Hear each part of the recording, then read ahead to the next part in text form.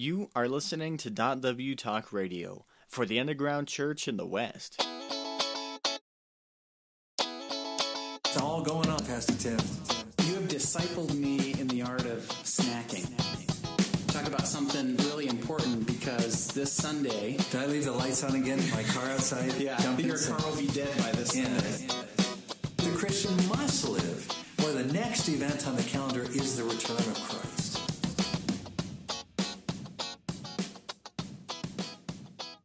You're listening to .W Talk Radio. I'm Pastor Tim, and I'm here with Pastor Foley. We are back. Yes. Not that we've been away, but we just haven't done a podcast in a while, so it's good to be back with you. We have much to cast our pods about, I guess.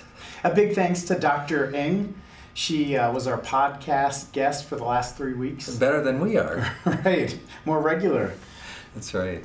I wanted to ask you a few questions, Pastor Foley, specifically about North Korea and about your blogs the last month. Back at the end of February, you wrote about the 3 North Korean missionaries, who have been detained.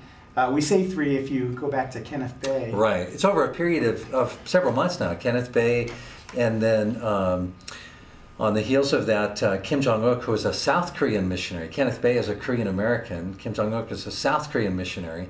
And then the third one, John Short, who has been released.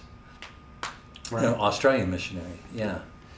So I guess my question very simply is, how should Western Christians react to this kind of news? Well, one of the questions that people have asked me, Pastor Tim, about it, they said, does this represent a war on Christians? And my response is, well, that war has actually been going on now for more than 60 years.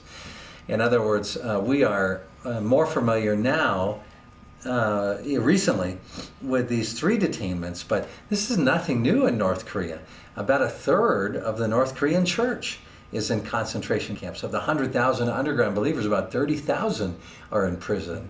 And so one of the things about Soyuz in our approach is that we are not Western missionaries attempting to evangelize and disciple North Korea, but our job is to support the underground North Korean church and North Koreans, wherever North Koreans are found, to reach their country for Christ.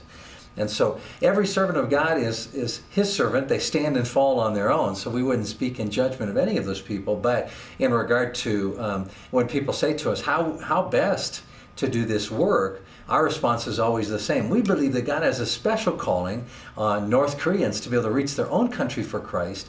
We find that missionaries can learn a lot by listening to, interacting with North Koreans about how to reach their own country. And so rather than people feeling that the best way to reach North Korea for Christ is through some of these direct methods where Western missionaries or Korean missionaries are going to North Korea directly. Soyuz was founded on the principle about 13 years ago that no one was listening to North Koreans and that they really held the key to reaching their country for Christ. We still believe that today. So what if someone right now was listening to our podcast and they had the vision of going to North Korea, say as an English teacher, to share the gospel? And that's not too far-fetched. We get calls like that. But what would you say to that? Yeah. Well, I would say that, again, first of all, we always encourage people to pray to see what it is that the Lord is calling them to do. That, we believe, still occurs against the backdrop of learning how the church has conducted this mission so far. And that's one of the things that we notice is that we talk to people and say, hey, I really feel called to be an English teacher in North Korea. We say, great. Do you have much of a background in how the church has done North Korean missions? They say, well, not particularly. But I'm just thinking if I can go and make a witness for Christ. Well, we want to emphasize that, I'm fond of saying, Pastor Tim, as you know, God was here before we came. God is here now that we're here, and God will be here after we leave. And so I think it's very important if people have that kind of a sense that God is calling them to be directly involved. Spend some time, learn the history, interact with North Korean Christians, and find out what has happened and what is happening before you proceed. God has a church in North Korea. That church is a tough and battle-hardened church. And it is a joyful church. It's a church that continues to advance the gospel in these conditions. And so we believe that church really is almost you would call it the church of record, and that just as if I were going into another country to do evangelism work there, I'd want to connect with the Christians and those people who knew about that country as well. So that's certainly what I'd encourage people to do. And that's an important point, because we aren't the saviors of the North Korean underground church. Seoul USA isn't no Western Christian. Yeah, I've never heard the North Korean underground church say, please send people, our hands are tied here, we can't do anything. One of the things I think it's also important to note, and this is what I pointed out in the blog, is that I at this point I think it's best to refrain from analysis or consideration of their strategies and what they chose to do and how they did it and so forth. I would simply say that I think that their imprisonment points to the fact that there is no backdoor into North Korea when it comes to sharing the gospel, that always a price is going to be paid by the person who brings the gospel. It doesn't matter if you're Australian, South Korean, American, or North Korean, you're going to pay a price to bring the gospel to North Korea. Now, with that being said, we actually had the wonderful privilege of being together in South Korea for the opening of Underground University. I'm curious, do we ever have any Underground University North Korean defector students who go back into North Korea? We do.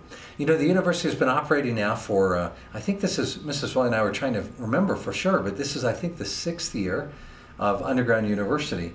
And so during that time, we've had a number of students who actually do ministry there. We don't talk about the ministry that they do publicly because of the danger for them. I mean, there's no such thing as showing up back in North Korea and saying, well, everybody, I'm back, you know, because that's illegal. Once you've defected, if you return, unless you throw yourself on the mercy of the state, which, you know, 100 people have done in the last year, then you're not going to be able to go openly into North Korea.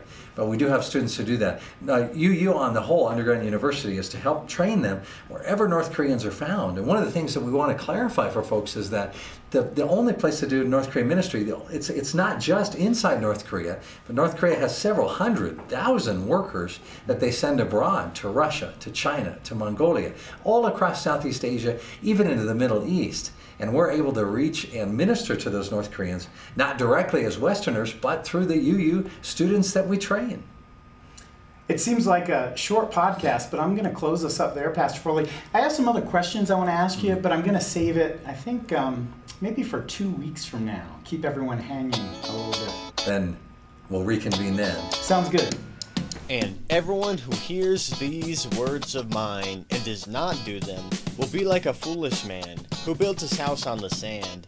The rain fell, the floods came, and the winds blew and beat against that house, and it fell, and great was the fall of it. You've been listening to .W Talk Radio, where we reflect together on how to hear and how to do the Word of God.